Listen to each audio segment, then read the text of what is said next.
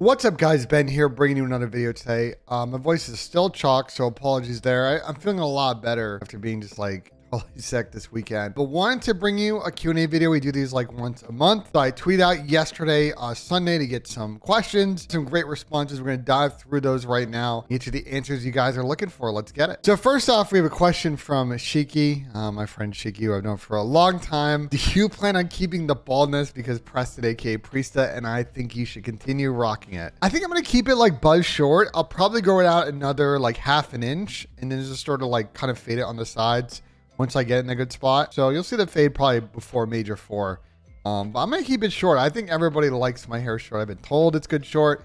So we're going to keep it going, I think, through the summer and sort of see how things go. You got my guy CDL pal coming in with the, where do you see the CDL in 5 to 10 years? Well, 10 years is a long time. I think for Call of Duty League, and just sort of Call of Duty competitive esports in general, I think a couple of key things I see a development on the next sort of 5 to 10 years. One is, I think there's going to be an eventual alignment of sort of the lower level of Call of Duty esports. I'm talking about the high school and college level.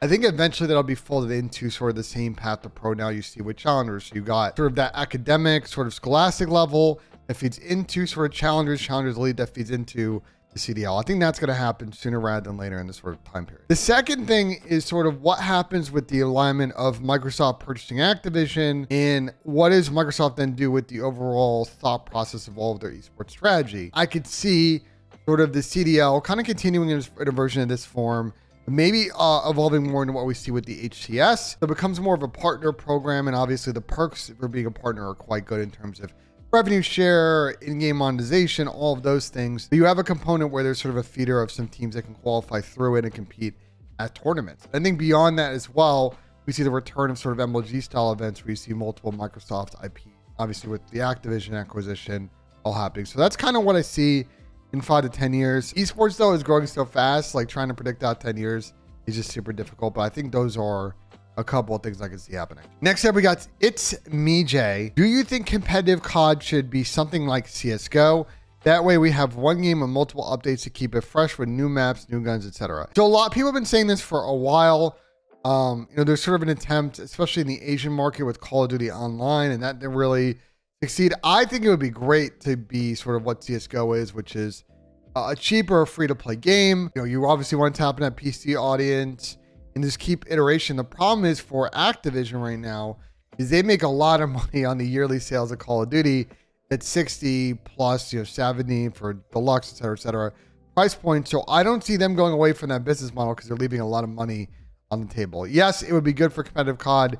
Do I see it happening? No. Hawk asks, what do you think is holding LA Thieves back from being a championship team this year? I mean, it's the same problem as last year when they weren't winning. It's a search. I mean, they're a great respawn team. They've got a good map pool. But when it comes to S&D, they do a good job at times getting first bloods. They get first blood at 53% of the time. I just looked it up, which is above league average. But they're only winning 65% of those rounds. They're just really not good at these situational 4v3s, bomb down 4v4 retakes, bomb down 4v3s. They're just not good at using their man advantage and closing out rounds. This is a problem they had at the beginning of last year. They fixed it at the tail end of the season and sort of rounded into the team that won back-to-backs, including champs. So I can see them doing it again, but that's sort of the biggest thing is they need to clean up that situational search play if they want to make it deep in a tournament again. I think last major was a little bit of a fluke in terms of the way that they lost. Obviously, they got smoked by FaZe, and then, you know, tough bounces in the losers bracket with a choke against Vegas. I could see them, you know, overall playing better in the next couple of majors, but they got to improve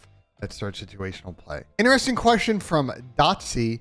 Do you think Obvi should bring an S&D coach like Bose or even someone like Karma to be a general coach? I mean, it really depends. I think Damon, aka Karma, did come on the flank. I think he even said it on Seth's watch party during the major. He would love to come in, but Damon was also drinking that day, so I don't know how serious he was. And I'm sure Bose would be interested too. I think more thoughtfulness in their camp, more people to kind of help with practice is always probably a good add. On that side, I think their search game is gotten better, but it's still not the level that they want. I think if they want to win championships and win consistently, they need to get better search, they need to get better control. So I do think they should bring in a couple more people to add to the coaching staff. Do I think they're going to do it? I'm not really sure. We know their thoughts on coaches. Next up, we have a Remix asking, how would you change the format for the CDL? So a couple of things. First off, I would move all of these online qualifier matches to a LAN, but That's a conversation for another day, and it's a cost thing. Assuming that we have the same sort of budget constraints we have now with the CDL in terms of like the amount of money they can spend. The biggest thing I would do is double the amount of matches in between stages from 5 to 10. Now, this would mean that not every match should be streamed on the main stream, which is okay. Simultaneous matches are not bad. I think the extra matches would be helpful to teams in terms of practice and data. I think people can kind of consume matches however they want. I can understand from a CDL standpoint that this kind of gets rid of sort of the single track mindset and kind of fragments viewership. But with the advent of watch parties, I think you definitely like can get around that just because people can kind of choose how they want to consume, and you're still going to count all those numbers anyway. And the other thing I would do as well is I would add probably one more pro-am to the season, one in the beginning and one at the middle. I like Major 1 being a pro-am. Adding another one in the middle would be great too.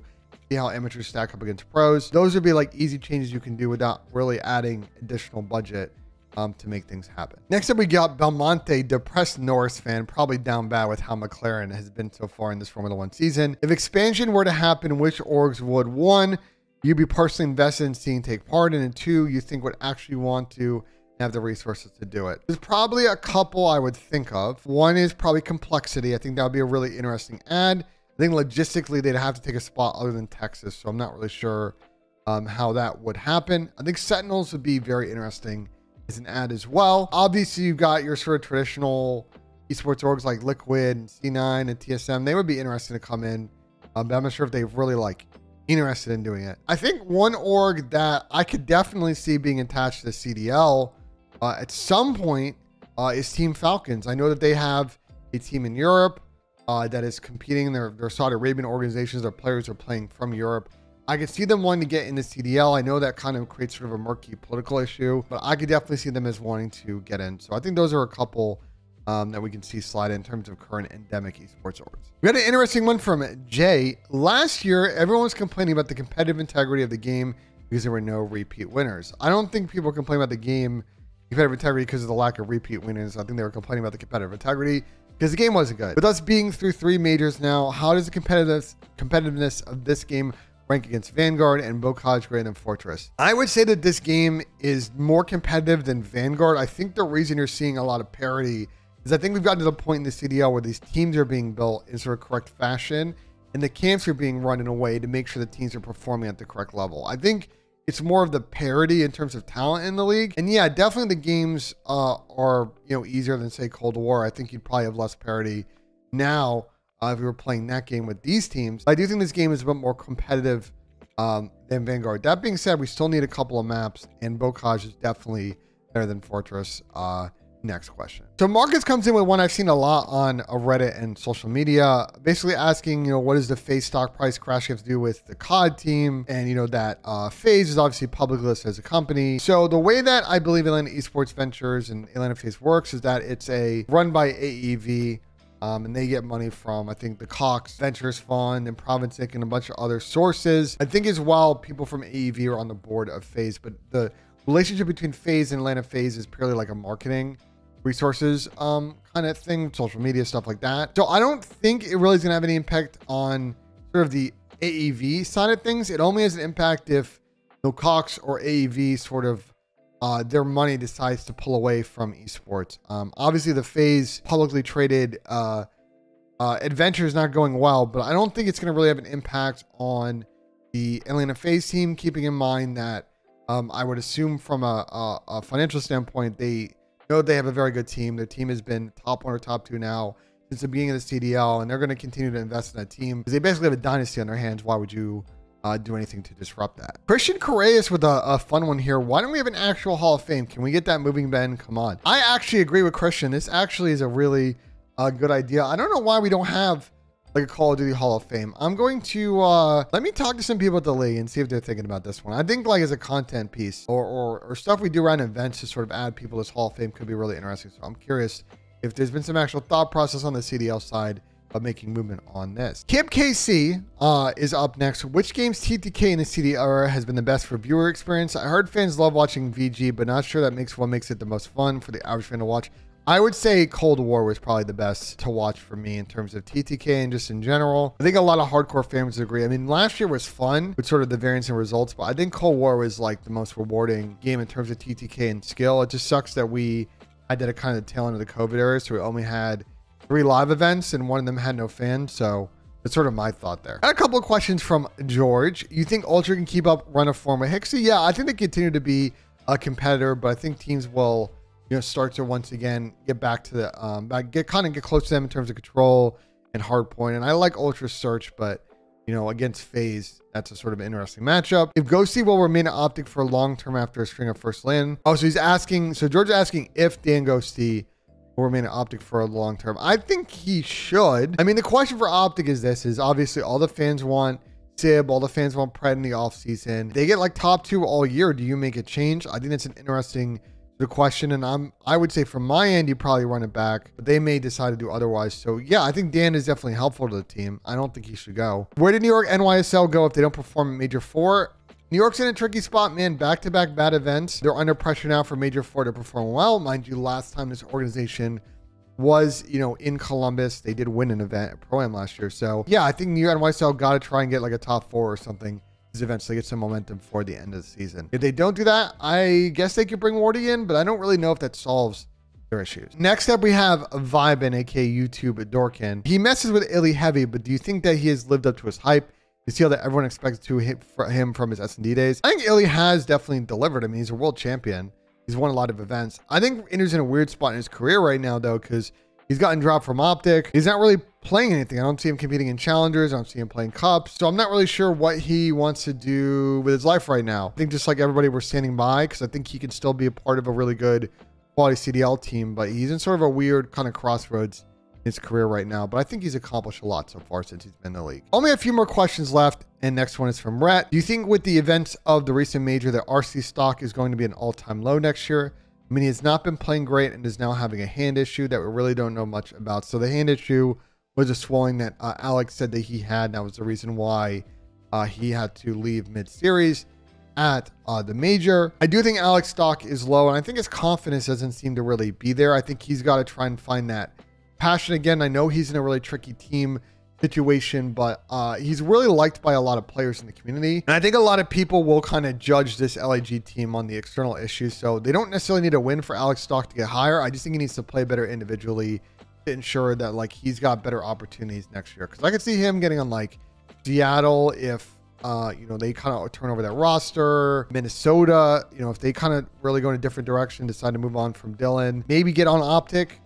There are a lot of different paths here for Alec that get him onto better squads as long as he kind of steps up his performances, because right now it's just not there. Next up, we have Moose. Do you think Dashy is overrated? He's played with Crimsix, Scum, Karma, Formal, Illy, Shotzi, Slasher, and Kenny, but still only has 2 chips. I think any other player would have won more with those caliber players IMO. So I talked to Bruce about this when we did our interview a few months ago, and you can check that out on my YouTube channel. I think that Bruce understands that as a player, there were certain things that he wasn't doing inside and outside the game, and as to why he doesn't have the number of chips that he should have teaming with these players. And I think he's recognized that in recent months, and I think that sort of being a better teammate is very much in the front of his mind going forward. So I don't think that Dashy's overrated. I think he's a tremendously skilled player. He's got to continue to iterate on the issues that he has in terms of being a teammate to win a few more championships. I think he has it in them. He's just got to continue to execute now. And I think he's become self-aware of sort of the issues that he's had. Finally, we got a fun one from Shredder to close things out. As someone who watched from MW3 to AW, who started back last year during Vanguard, I didn't know who you were. That's fair, because I kind of started after. I started a little bit during AW, but we'll get to that. For people returning or new, what led you on the flank and being involved with this scene? I'm sorry if this has been explained a lot. Thanks, Ben. So I got involved in Call of Duty.